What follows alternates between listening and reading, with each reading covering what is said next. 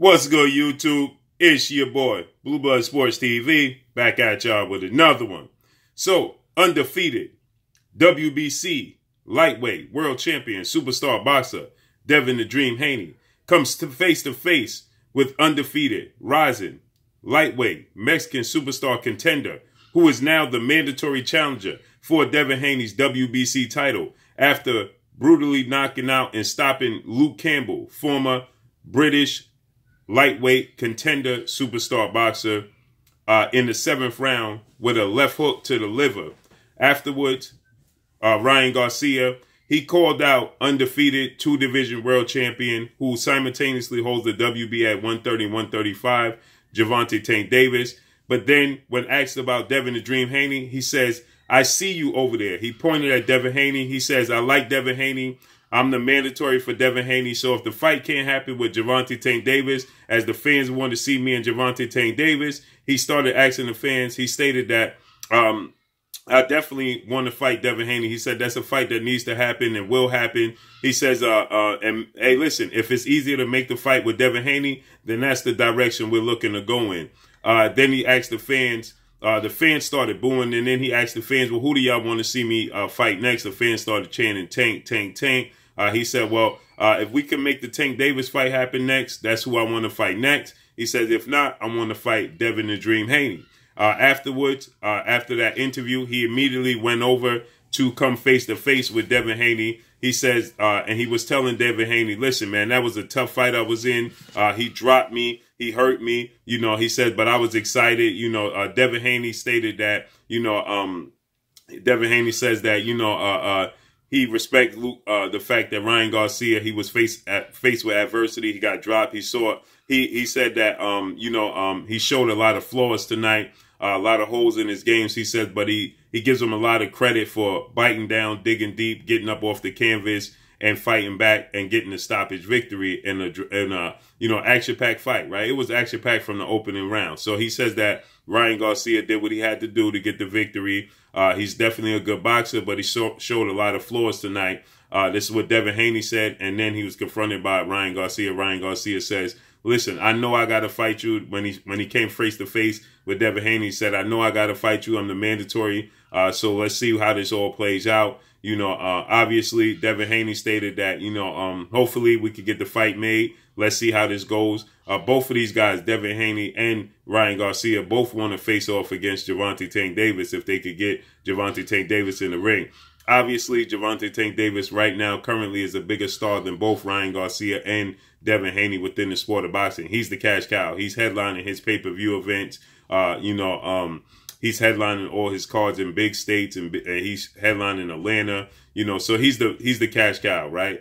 So it's a bigger fight, a bigger lucrative fight for both guys, Devin Haney and Ryan Garcia, if they face Gervonta Tank Davis next. But I'm just glad that they come to the understanding that if neither one of them could secure a showdown with or face Gervonta Tank Davis, then they are willing to go in the direction of facing each other, right? This is huge news, for the sport of boxing, because we want to see the best fight the best.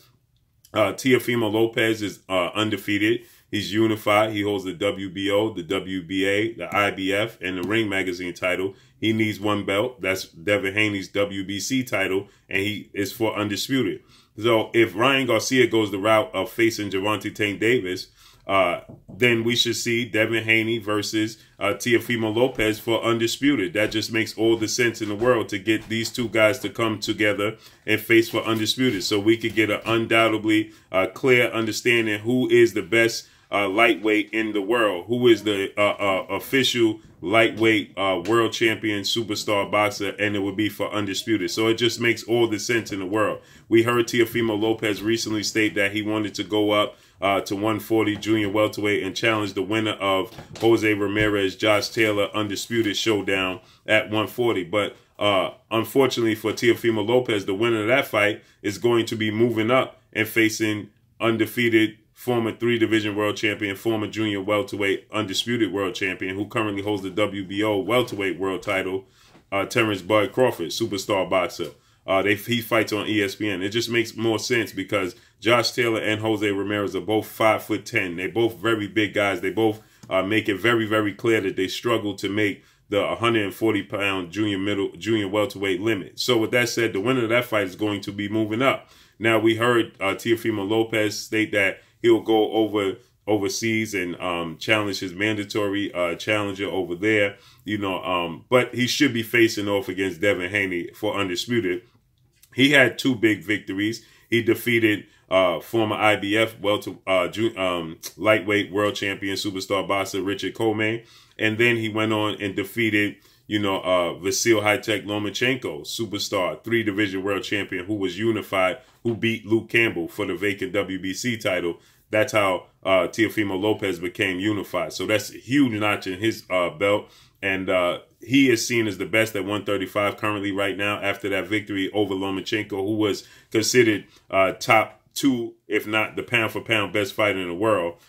So him, notching that feather in his cap speaks volumes in itself. So, but Gervonta Tank Davis is the cash cow. You understand? Teofimo Lopez is considered the best 135-pounder, but Gervonta Tank Davis coming off of a brutal knockout victory over 4-division world champion Mexican superstar boxer Leo Santa Cruz, but he's doing so at 130. So is he going to campaign and go back up to 135? He had 1 fight at 135 that was against Yuriokis Gamboa. And he stopped Yuriokis Gamboa in the 12th round of their fight, and he dropped Yuriokis Gamboa, I believe, 4 times in that fight. So Gervonta Tank Davis is seen as the cash cow. He's seen as the money man. So, all roads going to lead through Gervonta Tank Davis till somebody dethrones Gervonta Tank Davis. So with that said, we do have another major player at 130 with Gervonta Tank Davis, and that's undefeated former WBO featherweight world champion Shakur Stevenson. He's at 130. That's a mega fight, but Gervonta Tank Davis seems to be going in the direction of facing Ryan Garcia. Like I stated, there's reports that deal was already in place for Ryan Garcia to face off against Gervonta Tank Davis in July, but everything fell through due to the pandemic, the global pandemic, and social distancing and things of that nature. So obviously, Ryan Garcia is promoted by former Olympic gold medalist, former 5-division world champion, iconic superstar, Hall of Fame boxer who turned promoter Oscar the Golden Boy De La Hoya. And Gervonta Tank Davis is promoted by none other than former 5-division world champion, former pound-for-pound king, the man known as Money, retired undefeated 50-0 Floyd Money Mayweather, who has a natural rivalry with Oscar De La Hoya. So now you get Floyd Mayweather and Oscar De La Hoya storyline because they fought in 2007, May of 2007. But the thing about it is it was a close fight. It was a split decision victory in favor of Floyd Mayweather, obviously being undefeated. And many people thought that Oscar De La Hoya could have got the nod, should have got the nod, and everybody wanted to see the rematch, but it just never came to fruition, right?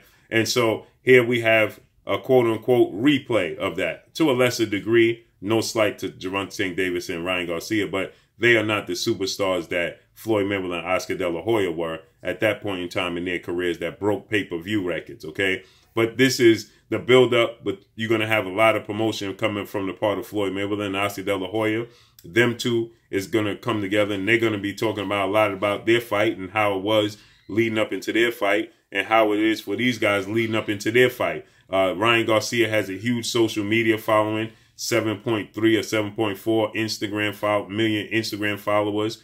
So Gervonta Tank Davis has eerie similar to his lifestyle of that of Floyd Mayweather. So you can see the storyline, the built-in storyline. So it's more likely that you're going to get Ryan Garcia and Gervonta Tank Davis to face off against one another before you get Devin Haney and Ryan Garcia. And Ryan Garcia did state that if he had a choice of the first opponent who he want to face first, he would pick Gervonta Tank Davis and then he would fight Devin Haney. But he says if he can't get and secure the Gervonta Tank Davis fight, he definitely wants to face Devin Haney. Devin Haney will be the opponent.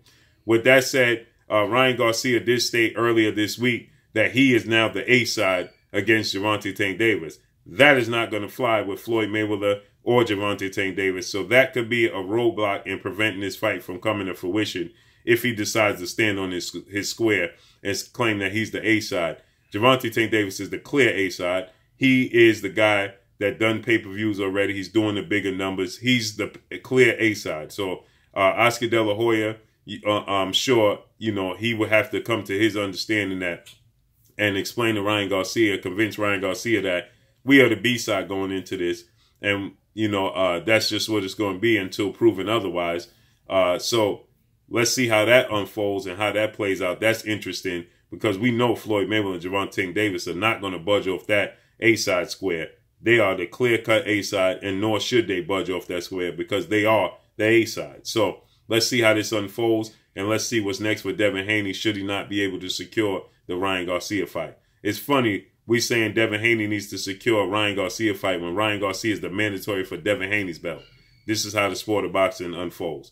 But that's all I got for y'all, man. Drop a comment in the comment section. Let me know what y'all think. Y'all already know what it is. It's your boy Blue, Blue Blood Sports TV. Hate, like, comment, and subscribe. If you haven't subscribed, hit the subscribe button, hit the like button, hit the bell icon to get all the new notifications. Follow me on Instagram at Blue Blood Sports TV, all one word. Y'all already know what it is. Shout out to the entire LDBC. Shout out to New Media. Shout out to Black Media Row. Make sure you like and share the videos. That's all I got for y'all. Peace.